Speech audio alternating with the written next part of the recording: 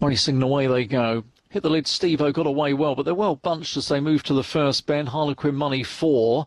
5 on the outside. Beloved Bullet is creeping a little bit closer. The favourite joining is in the blue with Hope's Melody in the white and there.